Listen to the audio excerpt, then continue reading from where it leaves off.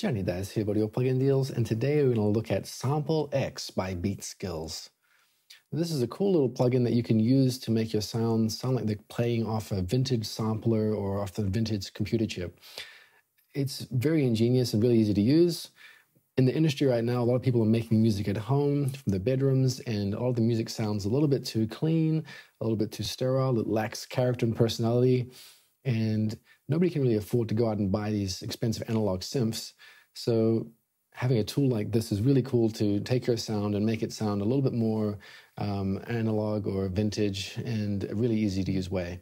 So in this video, I'm going to take a track that I made that sounds a little bit too lifeless to me, and we're going to use SampleX to give it a bit more of a energy and a bit more personality, and hopefully to make it sound a little bit like a lo-fi hip-hop track. So let's do it. Hey guys, so I've got a scenario here where I think we can definitely use SampleX. So let's just check out this beat that I made a bit earlier.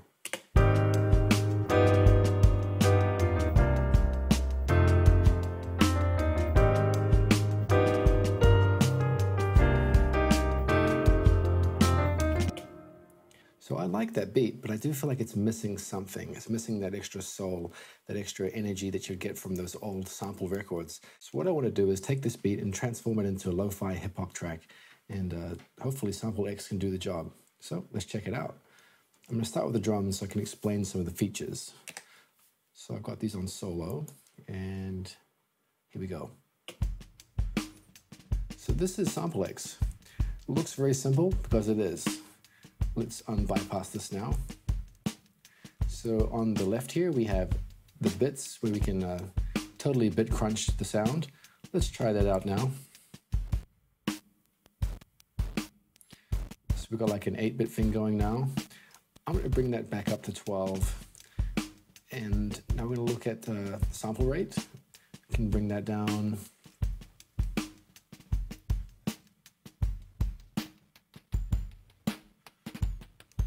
Quite like that, and that goes all the way down to 2000. That's pretty crazy. I like that. And then you might be thinking, I already have a bit cruncher, I already have a sample reducer. What can this thing do that I can't do already? Well, that's where this shift comes in, because that really has some really cool effect where it can give you the aliasing and the artifacts of those original samplers that everyone's trying to get. So let's check out this shift feature.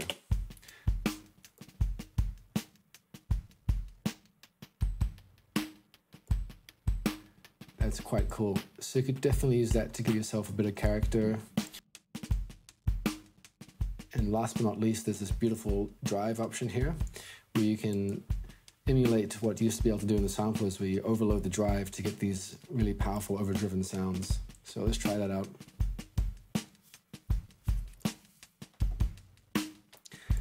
I like this. I'm going to put the shift up to maybe around here. And I think let's lower the sample rate all the way.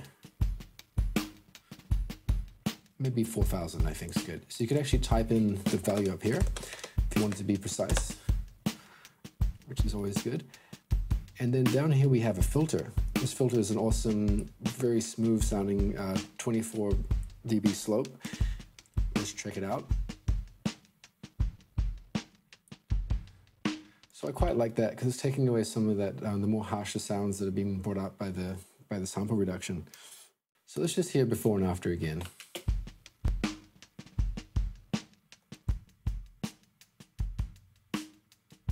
And move it again.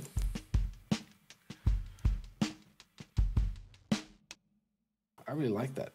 Let's see what we can do to the piano. So the piano is a really clean sounding piano here, and I kind of feel a bit guilty, but we're going to try and change this into a really lo-fi piano sound that you'd hear on an old hip-hop track. So let's turn that on. I'm going to put the bits up to 24. I like it, kind of gives like a rainy sound. That's quite cool. The shift, I'm gonna take that one up to, that sounds good to me. And I've got to use this filter.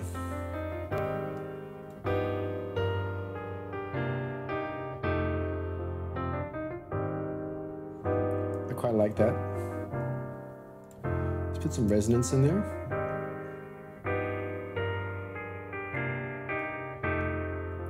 Let's put that around here.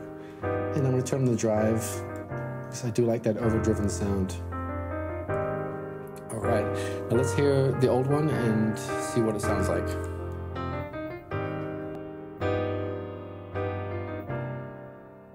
Okay, and then the new one.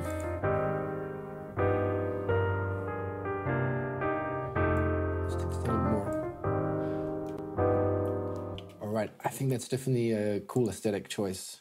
Let's go for the last one, the sub bass.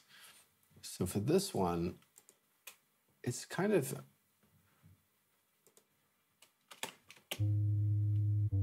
so I got a very basic bass here.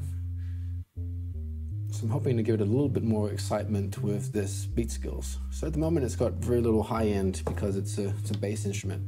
So one of the cool things about these sample crushers is you can actually add a bit of high end, so it'll cut through on those smaller speakers. So let's just bring down the bitrate to 7. This sounds pretty nasty. I like it though.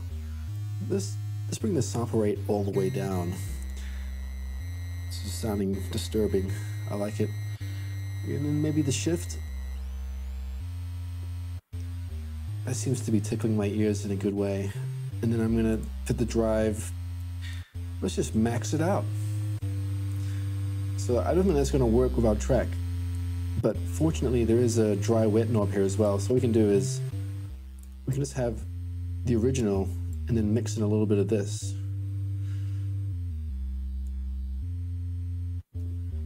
What I like about this, I'm just gonna put an EQ here, so you can see, if I turn this off, that's our original sound, and it's a little bit boring. But bring in the SampleX, got all of this new frequency content. I think it's pretty good. So what I want to do now is play the whole loop with all SampleX's on and see if it's better than it was before.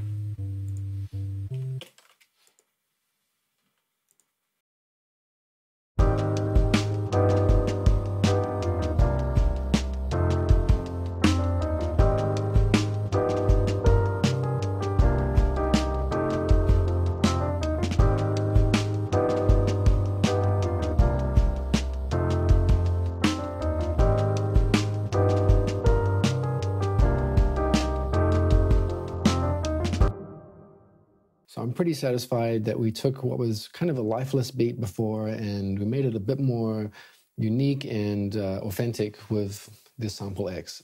If you guys like what you saw today and you want to get a copy, just head over to Audio Plugin Deals and you should be able to get a nice rate on this. If you guys enjoyed this video at all, please hit subscribe and like, and I hope to see you guys in the next one.